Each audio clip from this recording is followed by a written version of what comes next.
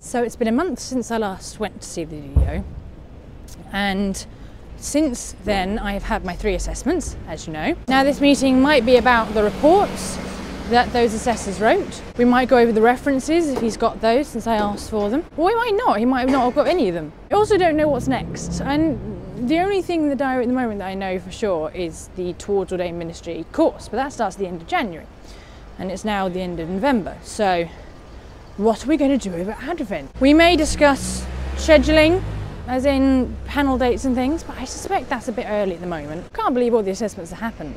I can't believe it's been a month.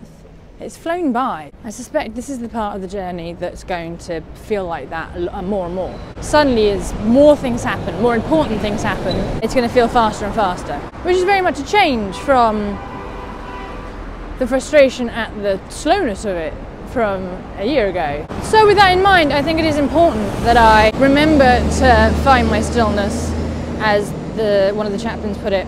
I remember to pray and contemplate and take my time. I'm allowed to take my time, and I shouldn't be disillusioned by the fast pace of it into thinking I need to go at a breakneck speed. So, see you on the other side. Okay, a summary of that meeting is, here's a huge long list of things to do. Not that Alan gave me them as things to do, but I've put together myself things that throughout the conversation I was thinking, oh, I should do that, I should do that. He had 1 reference and 1 report. So he had my friend's reference, which I had seen because my friend was very sweet and sent it to me, and the layperson's report. It was generally very positive. That's good, I suppose. So he sent it to me, so I'll go through it and write a few more thoughts about it. I was very on the nose with my comment about things hurtling along.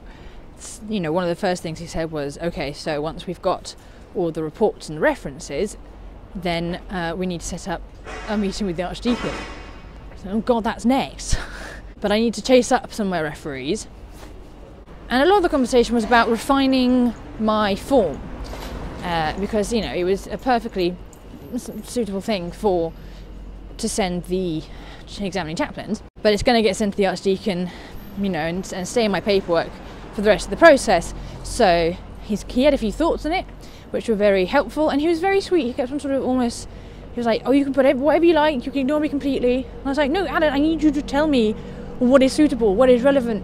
You know, I sort of just bleh all over that. You know, I just did everything I could think of would be useful, and refining and not improving, but yeah, clarifying and being more precise and things like that.